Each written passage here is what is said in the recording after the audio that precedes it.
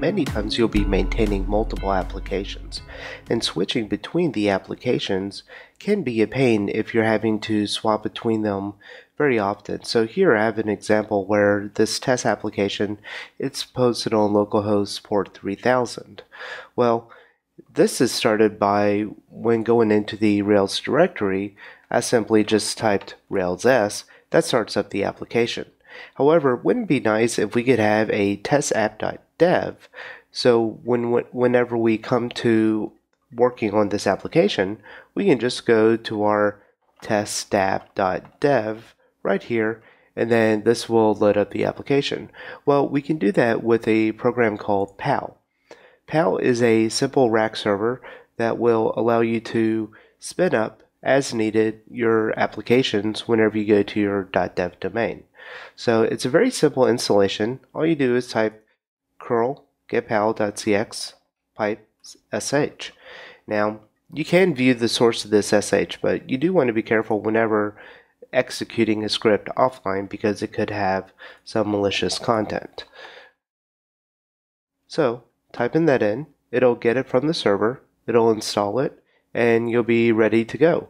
Now, there is a great gem that allows you to easily symlink this into your Pal directory, and it's called Powder. So if you type gem install Powder,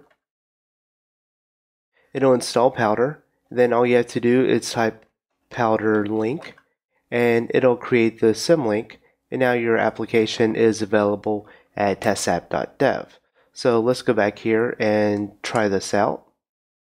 Doing that, now we get our full-blown application. Now, Pal is a service just for OS X, so you're not going to be able to use this for Windows or Linux, but there is a Linux alternative called Prax.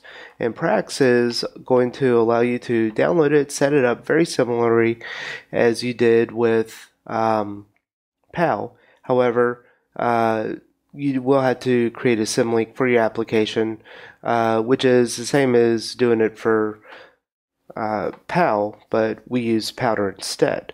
So this is a great alternative if you're developing on Ubuntu or another flavor of Linux distribution.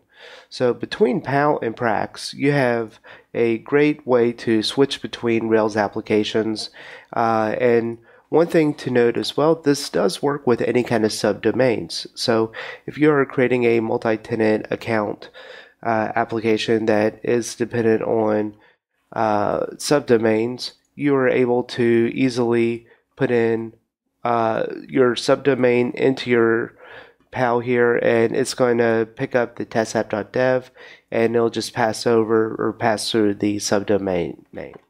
So that's all for this episode. Thank you for watching.